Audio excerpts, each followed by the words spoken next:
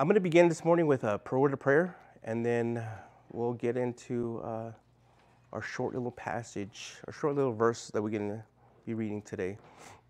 Heavenly Father, we are so thankful that you have all of us here, Lord. It's really mind-boggling, how you do things, the way you purpose them, the way you arrange things. Last week it was just the men, and this week we majority female, Lord, and it's just we know that you're here, Lord. Your word says where two or three are gathered together, there you are as well. And so we know you're here with us, and so I just pray that you will move mightily, Lord. I pray that hearts will be open right now, that any anger, any pride, any sin, Lord, will just be confessed and removed, Lord, and that right now our hearts will be soft to receive your word. Lord, and may you just be there and be implanted there, Lord, so that eventually it bears fruit. I pray that you will change lives this morning, you will change relationships, that you will just ultimately just do radical work in people's lives, Lord. I look forward to hearing what you have to say now, Lord, through your word and through this message.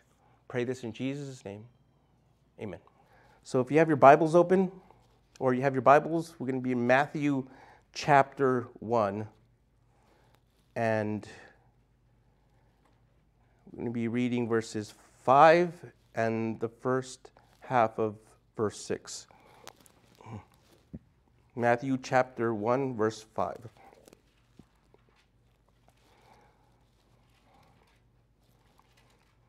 And the Word of God says, Salmon fathered Boaz by Rahab.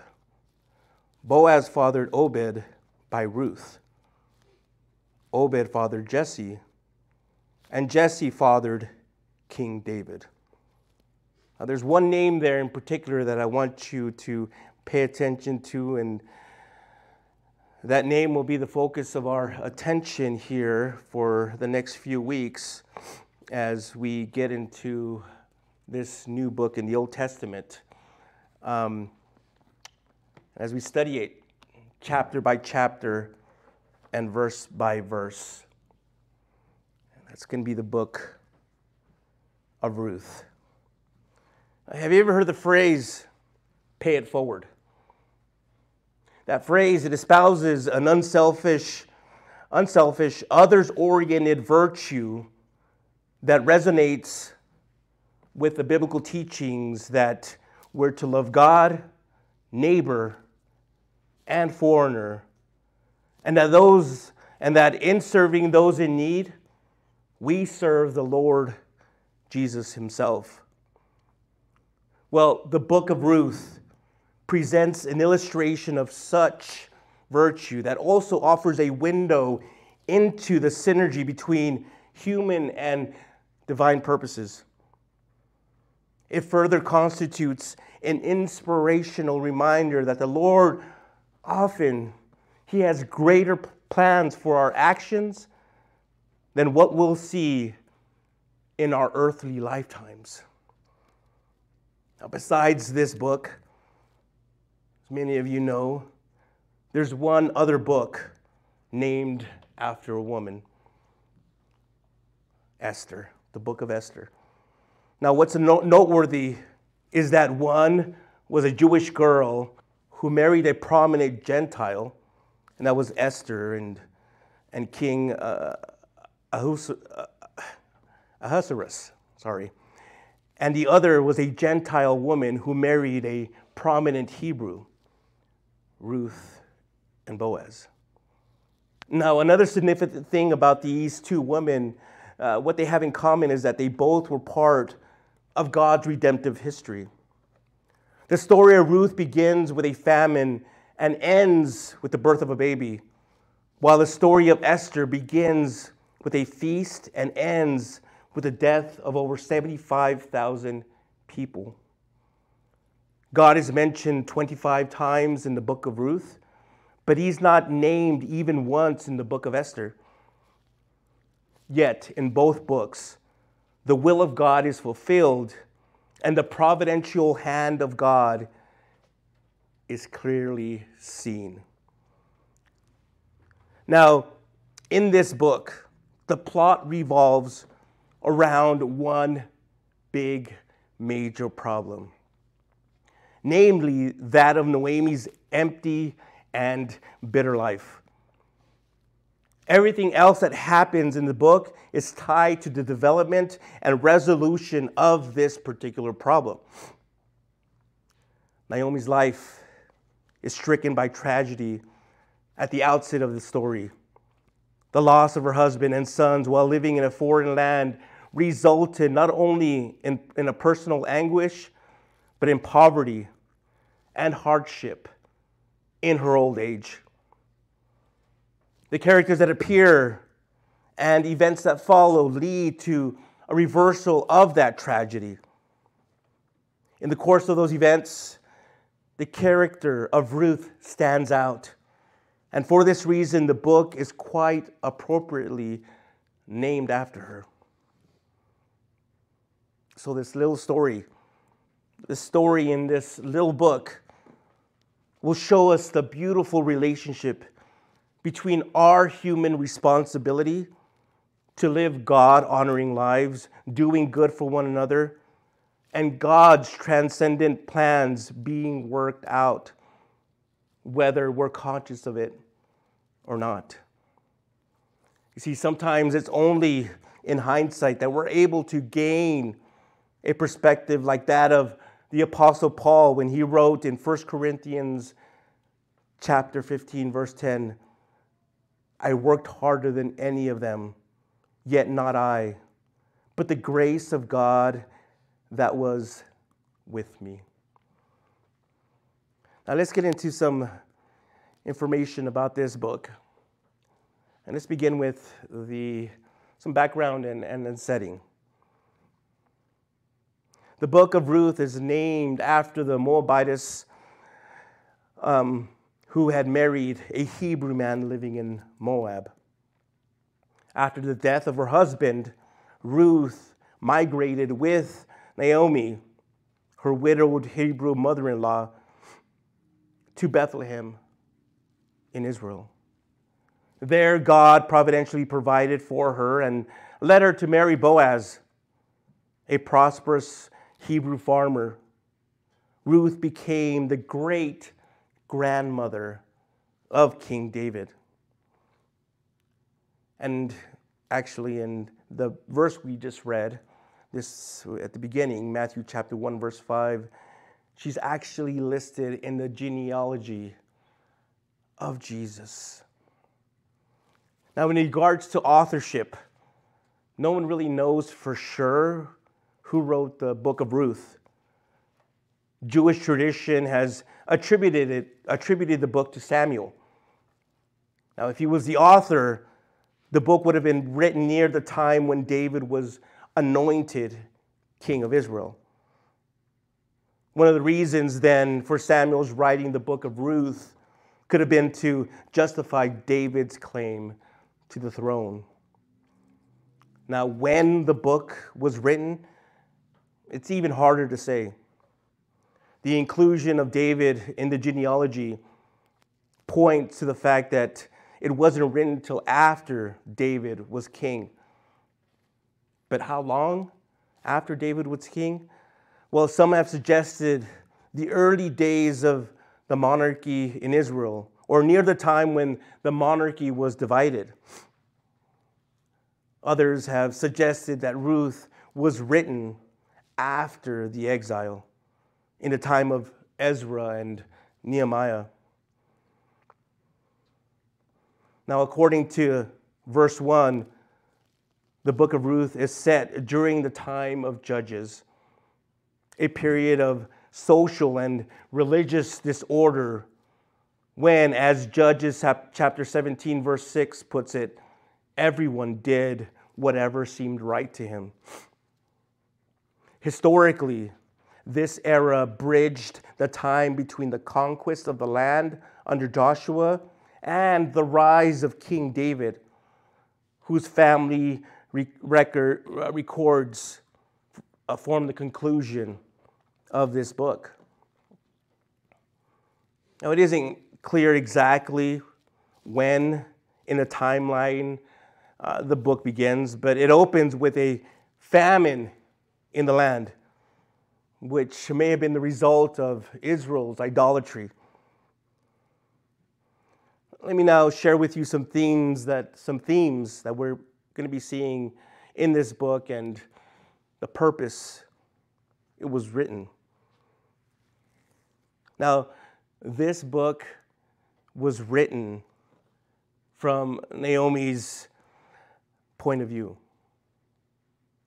All events related back to her husband's and son's death, her daughter-in-law, her return to Bethlehem, her God, her relative, Boaz, her land to sell, and her descendants.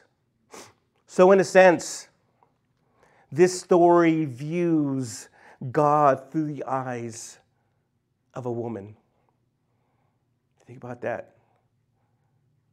This story here views God through the eyes of a woman. Furthermore, Naomi has been compared to a female Job. She lost it all: home, husband, and sons, and even more than Job did, her livelihood. She became part of Israel's lowest members, the poor and the widowed. She cried out in her grief and neglected to see the gift that God had placed in her path, which was Ruth. Now, Ruth herself embodied loyal love. Her moving vow of loyalty that we're going to be seeing in chapter 1, verses 16 and 17, it's often included in modern wedding ceremonies to communicate the deep devotion that new couples, what they aspire to achieve. The book reveals the extent of God's grace. He accepted Ruth into his chosen people and honored her with a role in continuing the family line into which his appointed king, David, and later his son, Jesus, would be born. Now, several themes are going to appear here in this book. I'll give you just a few. First of all, grace. Naomi thought that the Lord's hand of judgment was upon her after she and her husband left the promised land in search of food and married their sons to Moabite women in search of offspring. She underestimated God's grace. Her daughter-in-law, Ruth, the Moabitess, turned out to be the means by which the Lord would meet her needs for food and offspring to carry on the family name. Ruth's choice of a place to glean, which seemed to be a matter of chance, turned out to be a divine appointment with Boaz, the man who would fulfill the role of family redeemer for Naomi and Ruth. Now, it's interesting, too, that this book somewhat resembles the parable of the lost son in Luke chapter 15, and in a couple ways. The family of Elimelech wandered away from the land where the Lord had promised to bless his people in search of fullness. As a result, however, Naomi ended up empty and alone. Yet the Lord's judgment on her was designed to bring her back home, to replace her emptiness with a new fullness. Similarly, the book of Ruth opens with the Lord's people experiencing the trials of the days of the judges, when general disobedience led to famine. Yet the Lord, again, His grace, the Lord graciously provided food for His hungry people and a king to meet their needs for leadership. These are the lessons that speak to us as well, especially when we walked away from the Lord and need to receive His grace and His mercy. Another theme, second theme, God's providence. The family records of David at the end of the book show that the Lord worked through this story to provide for His people's need for a king. Even though the Lord's actions are mainly concealed, there are two specific events attributed directly to Him: providing food for His people in chapter 1, and the conception for Ruth in chapter 4. In these ways, the Lord provided for all of His people's needs. Another theme in this book is faithful love. The book of Ruth demonstrates how the Lord shows His covenant faithfulness to His undeserving people, often in surprising ways. In the course of the story, each of the main characters proved to be a person of extraordinary courage and covenant love. They're people whose spiritual commitment, this is the topic I spoke about last week, spiritual commitment is demonstrated clearly in godly living. A fourth theme, the family redeemer. The book of Ruth provides a great example of a family member who used his power under Jewish law to redeem.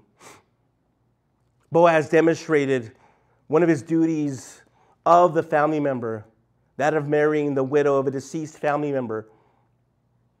A correlation is sometimes made between the redemption of Ruth by Boaz and the redemption of sinners by Christ.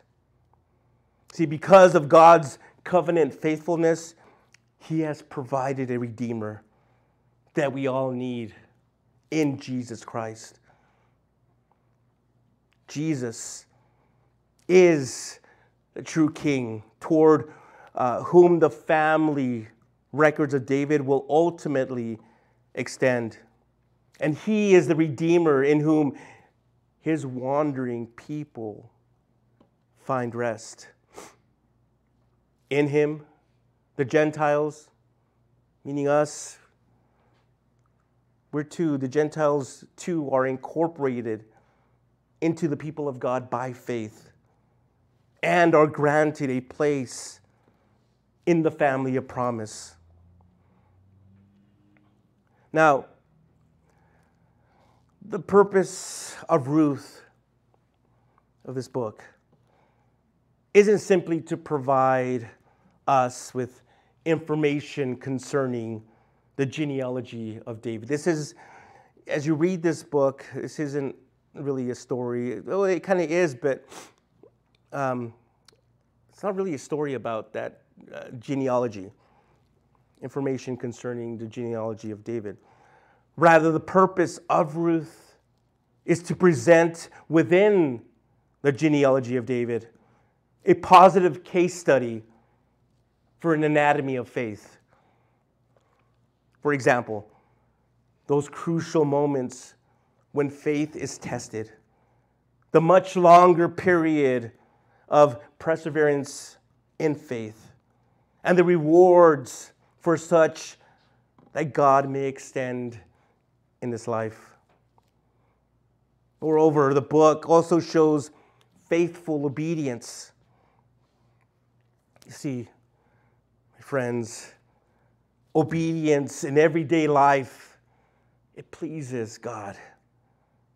When we, as His children, as His people, reflect His character through our interactions with others, with those at your work, at your school, in your community,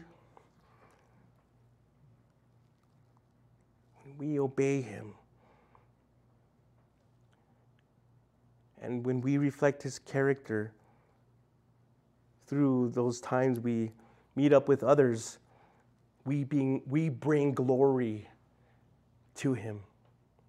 We bring glory to Him. Ruth's sacrifice and hard work to provide for Naomi reflected God's love. Boaz's loyalty to his kinsman, Naomi's husband, reflected God's faithfulness. Naomi's plan for Ruth's future reflected selfless love. Let me mention that again, because you're going to be seeing that as we go through this book. Ruth's sacrifice and hard work to provide for Naomi reflected God's love. Boaz's loyalty to his kinsman, Naomi's husband, reflected God's faithfulness. Naomi's plan for Ruth's future reflected selfless love. This showed the Israelites the blessings that obedience could bring.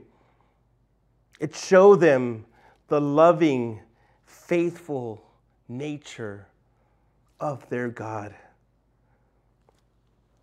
This book demonstrates that God responds to His people's cry. He practices what He preaches, so to speak. Watching Him provide for Naomi and Ruth, two widows with little prospects for a future, we learn that He cares for, yes, He cares. God cares for society's outcasts, just as He asks us to do. So, now, what is the message of this book, and how is it relevant to us? Now, although, again, the message of this book could be seen as an affirmation of King David's right to the throne of Israel, the truth of the book for all ages, back then, now, and the future, it might be stated in the following way. I guess you can say it, the truth of this book. The Lord is faithful in His business of loving, superintending, and providentially caring for His people. Again, let me repeat that. The Lord is faithful in His business of loving, superintending, and providentially caring for His people. God's people, us Christians, we should also be about His business in the ordinary activities of life. Since God's people are recipients of His grace, they, us, like Ruth and Boaz, should respond in faithful obedience to Him and in gracious acts towards other people.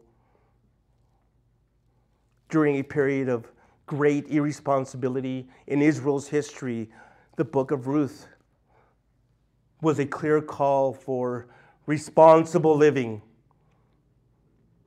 Clearly, this is a message that we need, that we still need today. A place right now in a country or the world we live in right now where it's a lot of irresponsibility. It's books like this that call for responsible living. Also, Boaz acted in grace to redeem Ruth. Christ acted in grace by giving himself as the Redeemer to provide redemption for all mankind. Not just a select few, for all mankind. I'll get into that in a second, but I want to share with you some principles that we're going to see here in this book. And these are just mention some words here, and you'll find them or you'll hear about them as we go through this entire book. But here are some principles: loyalty, honor, wisdom, blessing, reversal and redemption. What do I mean by that? Naomi's loss and then fulfillment shows her situation is reversed and then tied to the idea of reversal, and that is redemption. What would have been lost is rightfully reclaimed. What would have been wasted, it ends up bearing fruit. And one last principle: human and divine cooperation. Now, as we go through this book, the sovereignty of our great God will clearly be seen. You see, he will guide her. He will guide her every step of the way to become his child and fulfill his plan for her to become an ancestor of Jesus Christ. Likewise, we have an assurance that God has a plan for each and every one of us.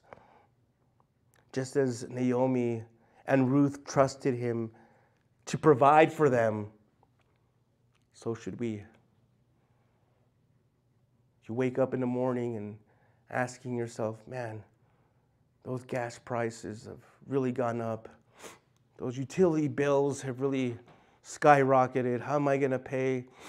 How am I going to make it another day? Trust in the Lord. He has a way. He has a purpose. I don't know how he's going to do it. I can't say. But he will provide for you.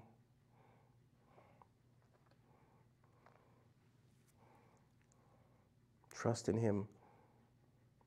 We will see Ruth, an example of the virtuous woman of Proverbs 31. See, in addition to being devoted to her family and faithfully dependent upon God, we will see Ruth as a woman of godly speech.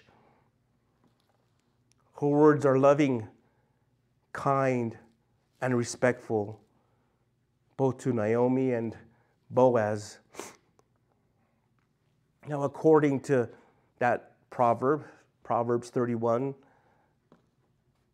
the virtuous woman of Proverbs 31, verse 26, it says, her mouth speaks wisdom, and loving instruction is on her tongue. We could search far and wide to find a woman today as worthy of being our role model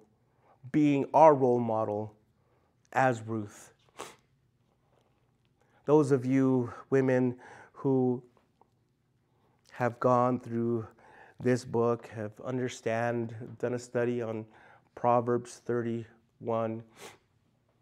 Again, I understand, I realize, those are pretty big goals to achieve, to be that kind of woman. You almost have to be perfect to do all those things. But are you striving to meet as many of those virtues as you possibly can? What is found in your heart? What is found coming from your mouth? What is found in your heart?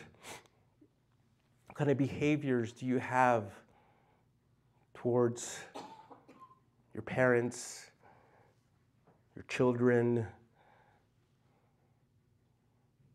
your husband?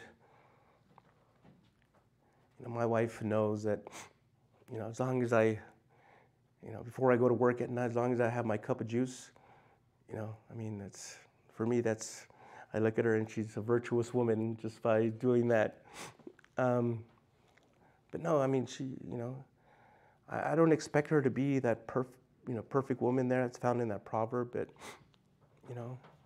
she does. She blesses me in so many ways. You don't have to be married to show those virtues that are found there, but again, you can try to meet some of them or work on them. And our world today, our society today, needs women like that. Especially in a society where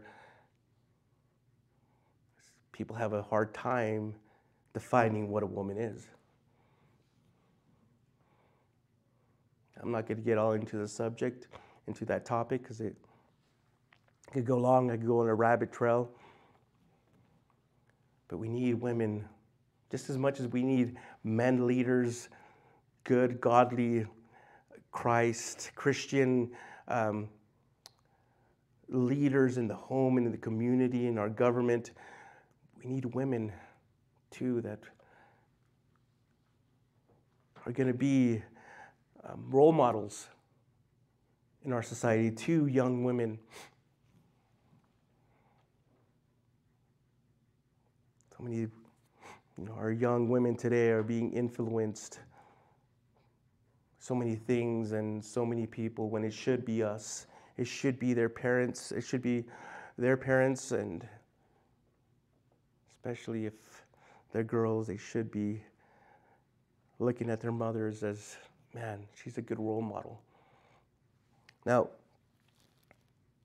there are 5 applications here in this entire book that I think that we'll be able to learn and to apply into our daily lives. And that's my hope and prayer, that you will see them as we go through this book and that you will apply them, that you will actually apply them.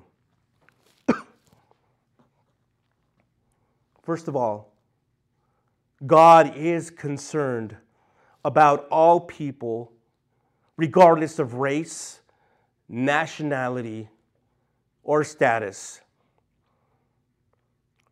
Ruth wasn't a Jew. She was a Moabite. Even though many discriminated against her, God loved her just the same. So that shows us that God doesn't discriminate. He loves all people just the same.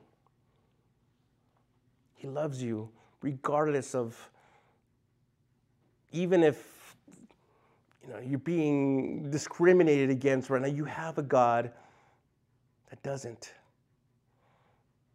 He loves you and cares for you, and he just sees you as his child. Number 2, another application. Men and women are both equally important to God. Yes, God cares about men and women all the same. See, we're all special. We're all one in his eyes. Yes, we're his individual children, but he doesn't see us and say, you know what, that guy is better than her because, just because. No, he cares about us. He cares about you. He cares about me. While most false religions that have been constructed over the centuries often elevate men and dishonor women. Christianity is the one religion that consistently honors men and women in the same level. So again, there is no difference in his eyes. Now, the roles and responsibilities of men and women are clearly stated in his word, in God's word, in the Bible. But in regards to love, in regards to care, in regards to, there is no greater. He doesn't care more about men than he does women. He doesn't care about those things. He doesn't look at those things. Another application, there's no such thing as an unimportant person in God's eyes. Now, at the surface level, few saw Ruth as an important person. She was from Moab. I don't know if you know the history of those people and how they came to be. Well, that was a nation that originated from an incestuous encounter between Lot and one of his daughters. She was a poor widow. She was living in a foreign land away from her birth family. If that's you, you probably know what that feels like. But you see, God saw her as important. And his plan for her life culminated in her becoming part of the lineage of Jesus as the grandmother of King David. So even this book, it all points to Jesus. All of it. It points to Jesus. You see, God's plan typically involves using people who are considered to be underdogs or unimportant or unimpressive from man's perspective. 2 Corinthians 12:9 tells us that his strength is made perfect in our weakness. If you see yourself as someone that is unimportant, there's no big, you're not very good at anything. You're just not good at sports, you're not good at drawing, you're not good at singing, you're not good at, God is still impressed by you. He still cares for you. He still sees you as his child and he's like, yeah, that's my kid, that's my child, that's my daughter, that's my son. The world may not care about you, may not, give you much attention, but God will. He's paying attention to you. Again, even if you're not really good at anything, again, his strength is made perfect in our weakness. Fourth application, God uses little things to accomplish great plans.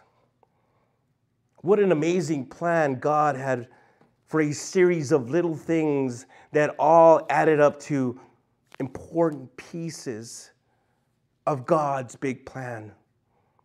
See, God intended for Ruth to be a part of the story in the lineage of Jesus. So he pulled together events such as the famine, Naomi's relocation to Moab, their return to Bethlehem, Boaz's bloodline, and many, many other events just to ensure that Ruth could be part of his plan. And God does that same thing in our lives today. The way I see it, the way I describe it is things I'm praying about, things I'm hoping for, and things I'm asking the Lord for in regards to all of you, in regards to the church. He may not be answering them right here or right now at this very moment, but I know He's working in the background, just as He was Naomi and her situation. All these little events, all these little things had to come together in order for eventually Jesus to be born from that family. Well, like I said, He's working things out in the background for you. You may not see it, you may not get it, you may not understand it. You just have to be patient.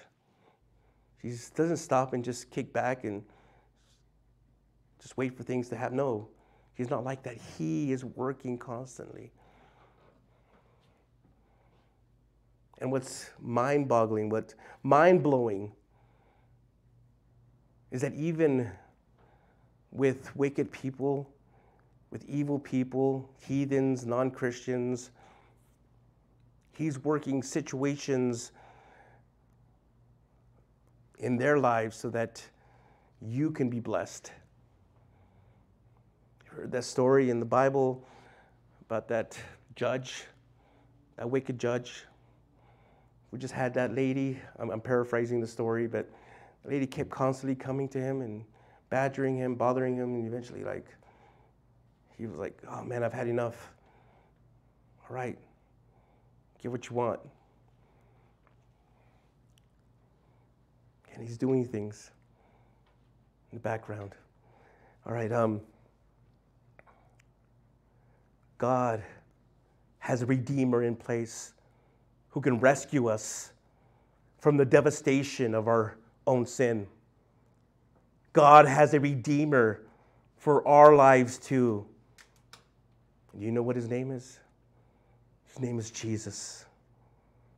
Boaz was a type, a prophetic symbol of Christ and His redemptive work in our lives today. You see, we're all desolate as a result of our sinful natures. We are empty, just as Naomi was empty and devastated after she had lost everything and had returned to Judah. Our sin has rendered us empty and desolate spiritually.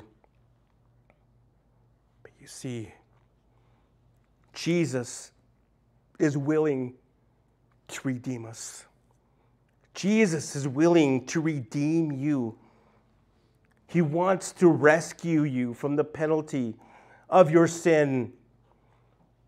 And all you have to do to be rescued is to call on Him. It says in Romans chapter 10, verse 13, for everyone who calls on the name of the Lord will be saved. Well, you have a Redeemer, and His name is Jesus, who died on the cross for your sins to forgive you, to save you. And if you're ready for that salvation, if you're ready to call on Him, if you're ready to make Jesus the Lord of your life, I want to invite you to the cross. You can bear, just give Him all your sins. He will forgive you. If you're ready to do that, if you're ready to call on Jesus today, I want you to close your eyes and bow your head and pray this with all your heart, with all sincerity. Lord Jesus, I know that I'm a sinner, and I ask for your forgiveness. I believe you died for my sins and rose from the dead. I now turn from my sins and confess you. I confess you as my personal Lord and Savior. Thank you for saving me. Thank you for forgiving me. And I ask you to fill me with the Holy Spirit so that He may help guide me in my new born-again life. In your name, amen. Friends, if you prayed that, welcome to the family of God. Let us know. Let us know you prayed that. We want to maybe lead you in your next step of a Christian walk. Thank you for joining us. I pray that you have a great week. Be blessed wherever you're at. Be a blessing to others. And again, we look forward to seeing you next week. We love you. Goodbye. Thank you so much for visiting us here at Fresh Vision Calvary Chapel. We hope you were blessed by Pastor Angel's message. For more information about Fresh Vision Calvary Chapel, such as our service time or how to get connected, please visit our website at fvccelp.com. If the Lord is leading you to give to the ministry of Fresh Vision Calvary Chapel, there's a PayPal link in the video description below. Once again, thank you so much for visiting us here at Fresh Vision Calvary Chapel. We hope to see you again soon.